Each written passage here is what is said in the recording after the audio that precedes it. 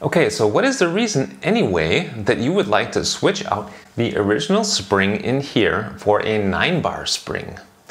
The reason is because espresso is supposed to be extracted at around 8 to 9 bars. But the machine is delivered with a stronger spring because it does come with a pressurized basket. And so the machine needs to be able to build up enough pressure in order to be able to push the water through the grounds and through this tiny hole. So let's switch it out for the 9-bar spring because we're not going to be using this pressurized filter. Make sure to stay to the end to see the results on the espresso extraction with the 9 and 6.5 bar springs. Hello coffee friends, my name is Tom from Tom's Coffee Corner, and today we are going to take a look at the 9 and the 6 bar mod from Shades of Coffee. What we're going to look at, in addition to how to do the modification, is what pressures that we actually get out of the springs. So we're first going to test the spring that is in the machine originally. Then we're going to test the 9 and the 6 bar springs. You only need a couple of tools to do this. One is a 10mm wrench. The other one is a Phillips screwdriver. So let's get started. Alright, so let's see what the factory installed spring creates for a pressure.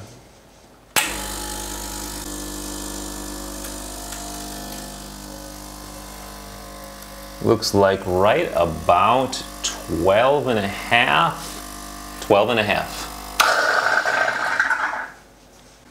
Now let's pull a shot.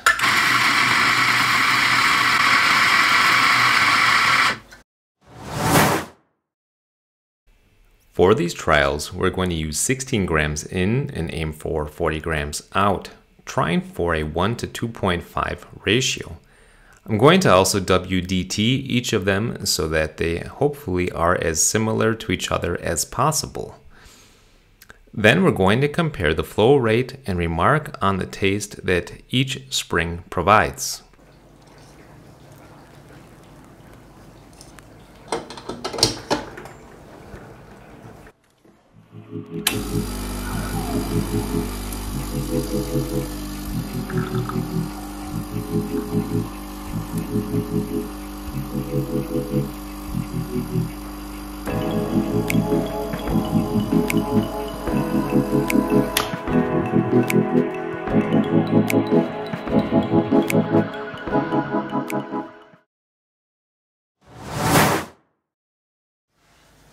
Okay, so let's go ahead and get started with our modification. Make sure that your unit is turned off and unplugged. And before we go ahead, just a short disclaimer. This video is for entertainment purposes only. I am not responsible for your safety or your machine. So if you do this yourself, make sure to do so with caution. There's only 2 screws holding the top on. Slide that top up and out of the way. And here you see is the overpressure valve. So what we're going to do is loosen this fitting, and we are going to replace the original spring with the 9-bar spring. To make this easier, you don't have to actually remove this hose. You can just pull it up out of the hole that it was going down, and we can unscrew it this way.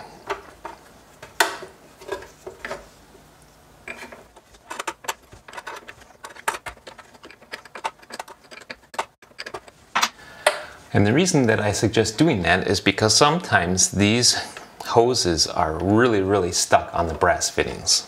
So this just makes it a little easier. Okay, we're going to take out the original spring and put in the 9-bar spring. So in the kit it says that the more stiff of the 2 shorter ones, which is this one, that's the 9-bar spring, and the other one is the 5-bar spring. So let's put the 9-bar spring in there. Yep. And just reverse the process.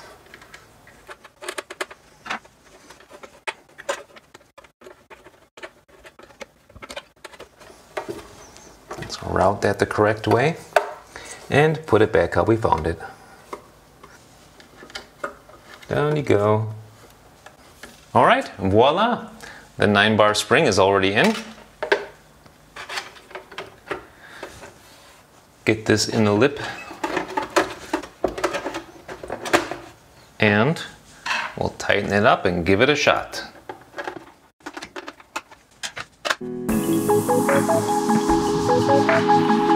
Okay, here is the pressure test with the 9-bar spring installed. It's probably right about there.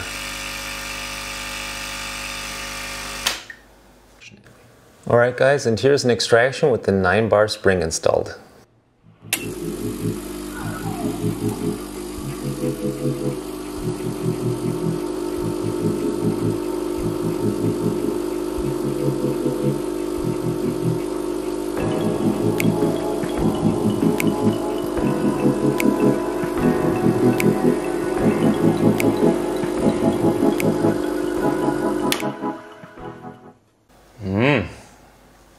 Wow, delicious.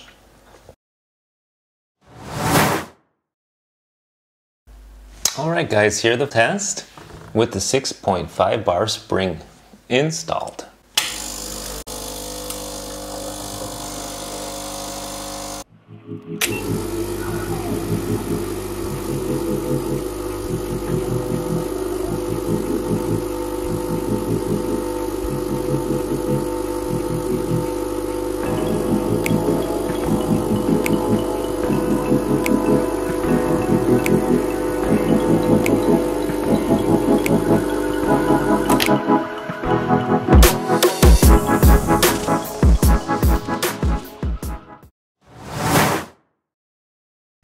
Alright guys, here's the final test with the 5-bar spring installed.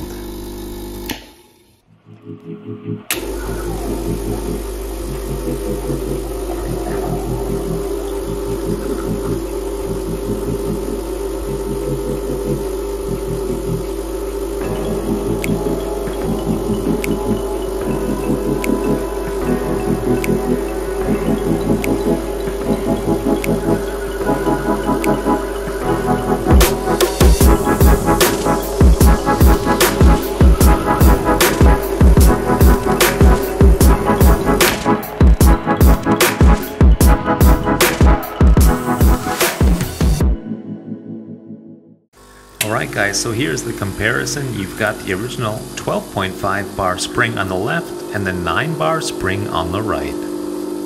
So you'll notice that these both have formed quite large cones. These are extremely fresh beans, but the flow rate is much higher on the 12 bar spring.